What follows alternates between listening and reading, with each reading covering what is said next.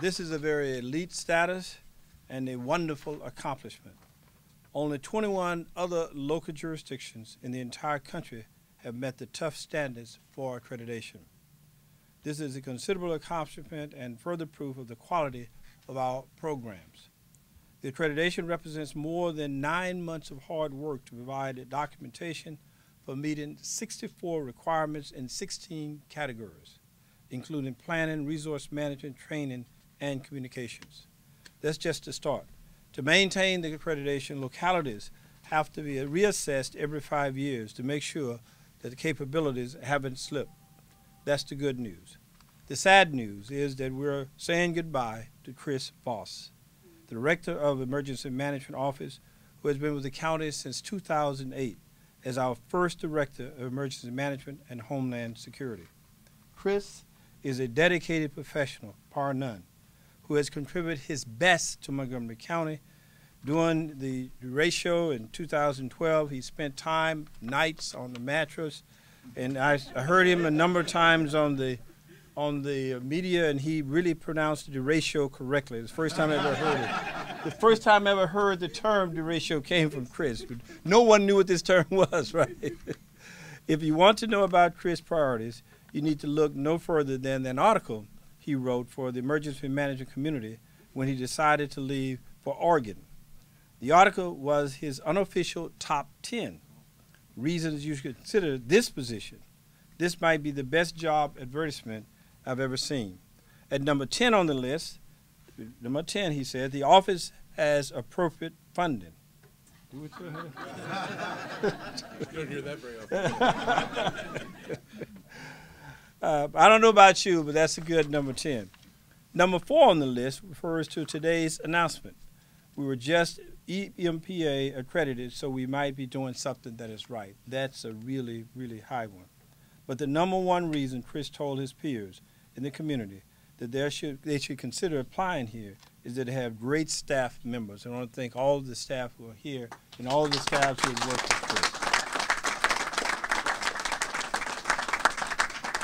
That says a lot about Chris because he's talking about the staff and about what staff has accomplished, not what he's accomplished. And we know that he's accomplished a great deal. This is Chris' last official appearance.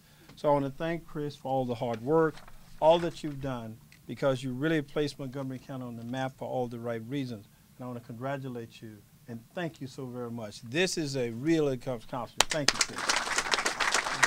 I have to admit that when I first came on the council, I was a skeptic about the department. And I've really seen a change in the department over the years I've been on the council. And I have to say that Chris is probably one of the most enthusiastic directors to come in front of the council. He seems like it's hard to contain him in his chair.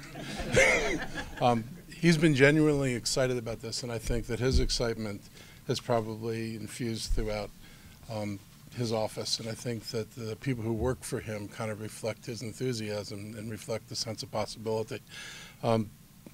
What I think is probably most important is we are increasingly aware of unpredictable events that can visit the population. Storms, they seem to be more often and greater severity, and all the stuff we don't want to talk about and think about but is always lurking out there.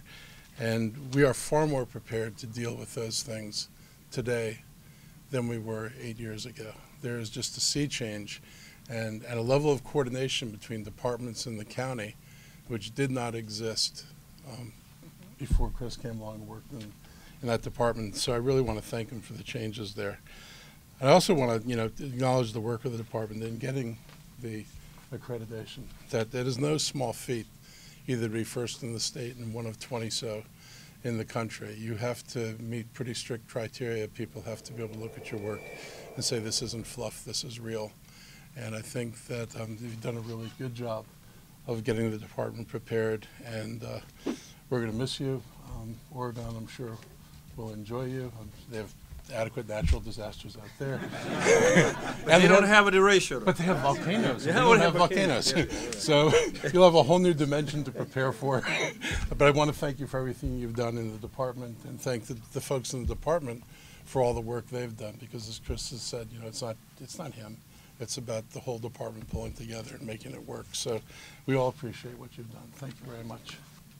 MEMA and the state of Maryland is also an accredited body within the Emergency Management Accreditation Program, so I can tell you that it's no small feat to go through this process and get accreditation. And you've heard that most local jurisdictions across this country, in fact only a very small handful, are accredited. Not every state is accredited either, so it's very difficult. I'm also an assessor and a team leader who goes out and puts these programs through the runners to see what they have. Again, I'll tell you that it's an impressive feat to get accreditation, and you don't go into this lightly. So we've worked with Chris. We will miss him also at MEMA, not only for the state, but for the National Capital Region as well. So congratulations on the accreditation and your new position. And thank you. It's an honor to be here and to speak with all of you on our accreditation program, and particularly on Montgomery County's incredible effort. Through accreditation, you're setting an example for other programs to follow, not just here in Maryland, but nationwide, as becoming accredited encourages these programs that are already, and there's only 21 local programs. Remember, there's 3,000 counties in the United States, 3,069 counties and county analogs in the United States, and only about a dozen counties are currently accredited. And this is a really hard thing to do. And you're encouraging those counties that are accredited to remain accredited, and you're encouraging counties like mine to go through the process. We're in the process now in my own county. As you know, EMAP is a voluntary accreditation program for accreditation system for emergency management programs, not just for the department, but this reflects on the entire Montgomery County government effort towards prevention, mitigation, preparedness, response, and recovery across the board, from procurement and finance to police and fire. Your desire and your efforts to continue to strengthen the county's preparedness and ability to deal with disasters will benefit the safety and security of Montgomery County residents, businesses, and people like me who are merely visitors. Accreditation demonstrates to all of them and to the rest of your state the leadership that this county has taken in putting the public safety first across the entire board. Now, to become accredited, a program has to go through a lot. This is a pretty serious process. First, the program does a self-assessment, which is hopefully an honest look at how they're doing. Then they invite a bunch of strangers, a national cadre of accreditation specialists who are emergency managers from across the U.S., who come in and take a look at all of your records and your processes and see how they stack up against 64 standard areas. 100 and some odd actual program areas are actually measured. It takes some courage to allow outsiders to come and look at how you do things and tell you whether or not they meet a national standard. After that, their recommendation is sent to a program review committee, which takes an even finer look at things and questions everything they looked at. And then finally, that accreditation program pushes it forward to us at the Emergency Management Accreditation Program Commission, which are 12 state and county and city directors, a representative from higher education and a representative from the private sector, and international representatives, who take a look at all of that recommendation process and then make a final determination. There is no rubber stamp. There is no easy path to accreditation. Getting it done takes serious effort. It will also take some dedication to maintain accreditation, and so the commission and all of us in emergency management will be looking to Montgomery County to see how you guys do and how you guys manage to pull this off going forward over the next 5 years. I'd like to commend the hard work of Director Voss and Chris, your entire team in getting this done. I'd like to thank Montgomery County for allowing them that staff time and that staff effort to interrupt day-to-day stuff, to gather all these things together and to bring strangers in to take a look at things. You've achieved your goal in proving that you have a strong and viable program that will continue to protect those that live, work, and visit Montgomery County. So with this very heavy plaque, which is just merely a symbol of all the effort, Chris, if you would please. Yes. On behalf of the Emergency Management Accreditation Program, upside down, there we go. Now you get the picture. On behalf of the Emergency Management Accreditation Program Commission, I'd like to congratulate you and Montgomery County on achieving this unbelievable and difficult task of accreditation. Great. Well, thank you very much. Well, I know a lot of great emergency managers out there, and they haven't been able to, I think, achieve what Montgomery County's been able to achieve. And I don't think that has as much to do with me as much as it has to do with the people around the room. So there's, in my experience, there's three things that I think that you really need to have a successful program. And when we built this program, yes, it's labeled emergency management, but it touches every part of the county. And so that first component that you really need to build one of these programs is the people sitting around. So yes, we often think of police and we often think of fire, and they are some of the cornerstones, these programs, in the health department. But I'm also seeing the finance, Department of General Services, you're seeing transportation, you're seeing the 311, you're seeing PIO. All of these pieces are critical for us because at the end of the day, those are the pieces that make it happen. The next component I would say that's critical to build a great program is the staff. And I remember when I started, I sat down with Tom Street and I said, you know what, it's not about more, it's about better. And we want to be able to go down that path. And I did indicate appropriate funding, you know, and I want to, you know, thank, but, you know, our budget's actually decreased 20% in the last 6 years. And we are the appropriate funding because it's less about the dollars and more about the right people. And I think that we have to remember that that's key. More is not always better. And then that brings me to my last, you know, component, that last leg of what a successful program is. And I think that's the administration.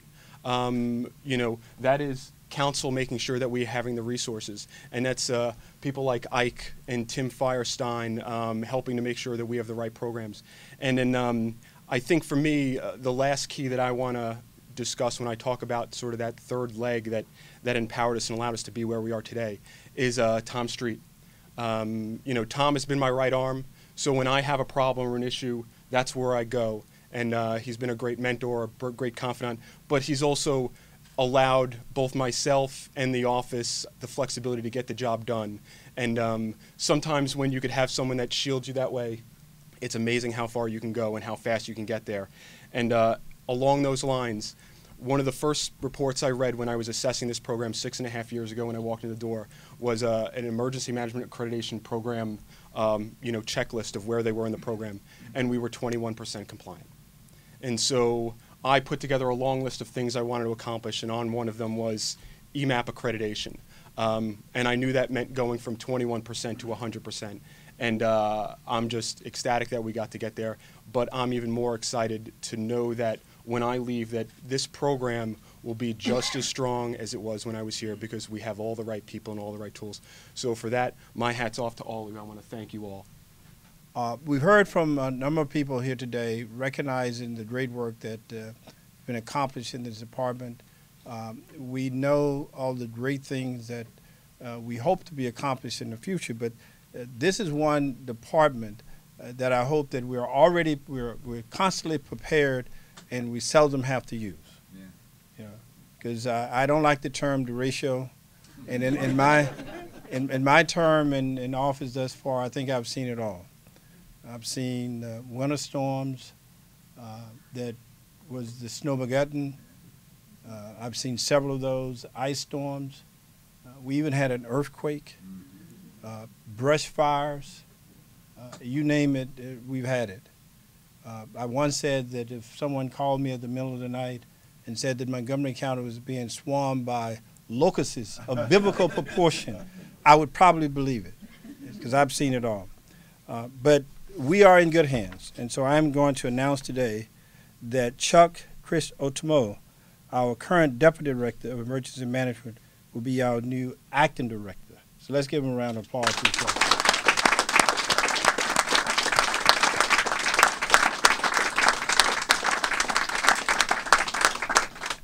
But once again, I want to thank all of you in the department, but more importantly, to thank you, Chris, for what you've done and what you continue to do. Oregon's loss is Montgomery County's loss is Oregon's gain, and we know that you will continue to work just as hard there and carry the many things that you've learned and been able to experience here from Montgomery County. And when they get one of these, I hope they have not gotten it already, you tell them they're behind Montgomery County. Thank you very much for all coming out today.